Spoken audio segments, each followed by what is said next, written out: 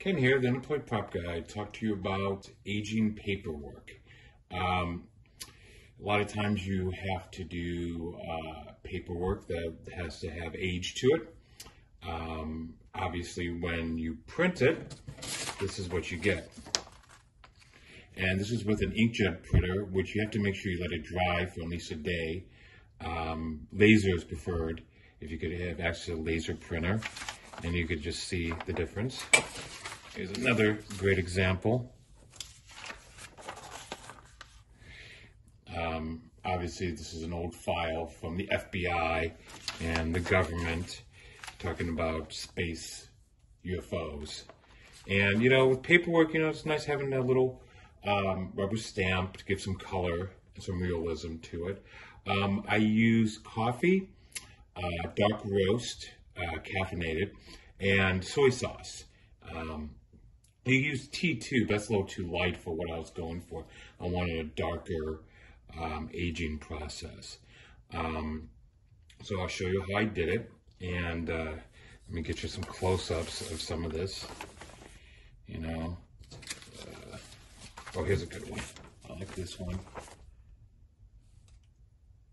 You can see some of the places is lighter and darker, and both sides get a nice age feel to it.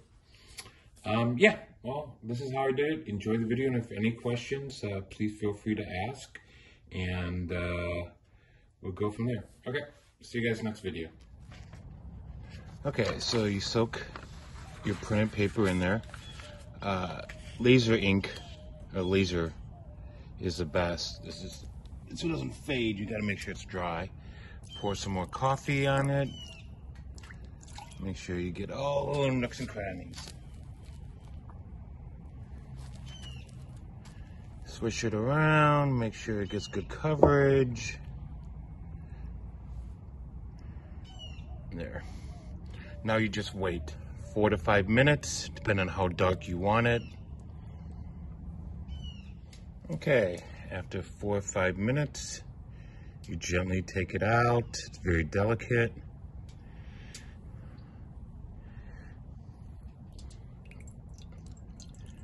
Let it drip. Then you move it over to the next step. Okay, so you lay it on a piece of aluminum foil, kind of getting it a little flat. The more wrinkled, the older it'll look. And then for this one, I want to give it a little bit more aging. So I have a little soy sauce, and I just kind of do little drips, which looks like foxing, like you see in old books.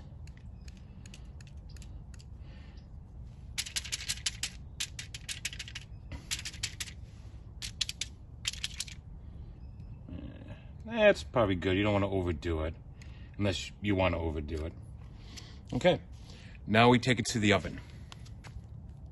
Okay, and then you open up your oven. It's set to 170. You put the aluminum foil and a piece of paper in there. And you wait for 10 minutes.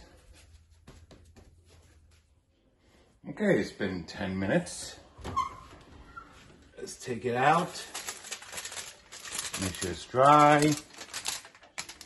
And check it out, looks pretty good. Okay, next we take it over here.